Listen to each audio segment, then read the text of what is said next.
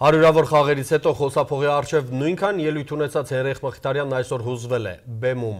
Առիթն իհարկե հուզիչ ու հպարտություն ներշնչող է եղել։ Մեր լեգենդար ֆուտբոլիստը ելույթ է ունեցել Ապրիլյան պատերազմի հերոսների առջև։ Հայրենիքի պաշտպանի տուն, զինվորների վերականգնողական կենտրոն Հենրիխը գնացել էր նվերով, որի վաճառքից գոյացած գումարը վերականգնողական կենտրոնինն է։ Այստեղ ի դեպ Բաքում կկառուցվի սրճարան, դա կլինի բուժվող տղաների բիզնեսը։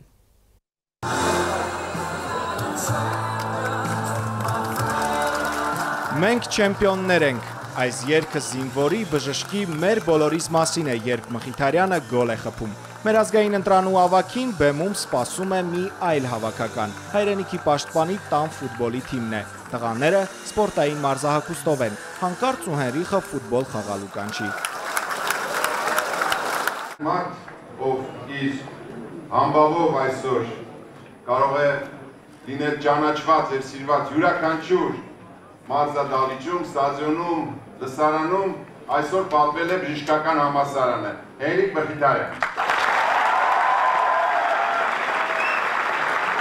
Մեծ դահլիճի առաջ Հենրիխն անկեղծանում է, այնպես եմ հուզվել, կարծես առաջին անգամ եմ բեմ դուրս գալիս։ Շնորհակալություն, որ այստեղ եք, շնորհակալություն, որ մեր զինվորների կողքին եք, շատ մեծ անելիք ունենք այստեղ մեր զինվորների համար, այն մարդկանց համար, ովքեր իրենց կյանքը տվել են այդ 4-օրյա պատերազմին։ Սա ընդամենը փոքրիկ, կարելի ասել, բարեգործություն է իմ կողմից, որովհետև կարող ենք ավելին անել։ Բարեգործությունը այս մեքենան է։ Մխիթարյանը այն ստացել է որպես Հայաստանի տարվա լավագույն մարզիկ։ Նվիրում է վերականգնողական կենտրոնին, այն կվաճառվի աճուրդով։ Կարծում եմ ոչ միայն Հայաստանում, այլ նաև Հայաստանից դուրս մասնակիցներ կլինեն, ցանկացողներ կլինեն։ Հենրիխ Մխիթարյանի մեքենան ամեն դեպքում։ Գումարը նոր նախագծի համար է։ Հայրենիքի պաշտպանի տան Բաքում սրճարան կկառուցվի։ Վերականգնվող ուժերը տղաները բիզնեսում կփորձեն։ Իրանք արդեն իսկ այս ծրագրի վրա աշխատում են, որ կարողանան իրանց դրսևորեն նաև բիզնեսում։ Նոր շենքի նախագիծը մի քանի տարբերակ ունի։ Մասնագետների խումբը շուտով կհավաքվի ընտրության։ Սրճարանը կառուցելու համար գումար սկսել են հավաքել դեռ անցյալ տարվանից։ Առաջիններից օգնել է տիկին Ռիտա Սարգսյանը։ Ծրագրի համար ապրիլի 28-ին դրամահավաք են անելու Միացյալ Նահանգներում։ Համաշխարհային ֆուտբոլի հայաստղին վերականգնողական կենտրոնն են ցույց տալիս։ Այստեղ նորից քայլել, մարզվել, ուշ հավաքել են սովորում տղաները։ Ամրացնում են նաև այսպիսի հանդիպումները։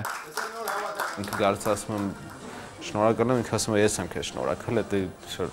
լավ ես զգում քեզ։ Ուզում ենք, որ քո մոտ մնա ու դու մի սրանով մեզ միշտ հիշես, ոնց որ ասած մեր փոքրիկ հուշանվերն էլ տանք քեզ։ Այս շենքն է ստորագրված, մեկ էլ դա գրած էր, որ ինքը ասենք վերականգնողական կենտրոնի կողմից է, հատուկ, ու 1914 թվականին ոնց հասկացա, դա այս շենքի հիմքերը գցելուց այդ փայտից է եղել։ Կենտրոնում տղաներից բացի Մխիթարյանին սպասում էին Արցախից Վարդանն ու Գևորգը։ Նրանք ապրիլյան պատերազմի ժամանակ վիրավորվեցին դպրոցի ճանապարհին։ Երրորդ ընկերը մահացավ։ Այսօր Երևանում են նաև ընկերոջ փոխարեն։ Շատ եմ սիրում Հենոյին։ Իր խաղացած ամենի գոլի համար շատ եմ ուրախանում։ Լուսանկարից բացի նվեր ունեն գնդակ Մխիթարյանի մակագրությամբ։ Գևորգի Մխիթարյանից։ Պատերազմի խախտած մանկությունը, երիտասարդությունը վերադառնում է տղաներին։ Մխիթարյանին Հայաստանում հանդիպելու շանս էլի կա։ Նա մեր ընտրանու հետ երկու ընկերական հանդիպում ունի Հանրապետական ստադիոնում։ Տարոն Կոխլիկյան, Էդմոնդ Հակոբյան, Հակոբ Թումանյան, օրակարգ։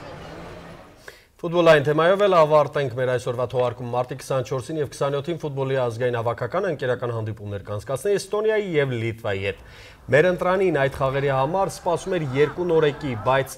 Ժոաո Ժորդի Մորո Արարատը չի ժամանի։ Նրա ակումբը կարևոր հանդիպումներ ունի Կոլումբիայի առաջնությունում։ Իսկ հավաքականի մյուս նորեկ Նորբերտ Օբրիասկո Բալեկյանն արդեն Երևանում է, Արգենտինայի ժամանած ֆուտբոլիստին օդանավակայանում դիմավորել են հայ երկրպագուներն ու լուսանկարվել նրա հետ։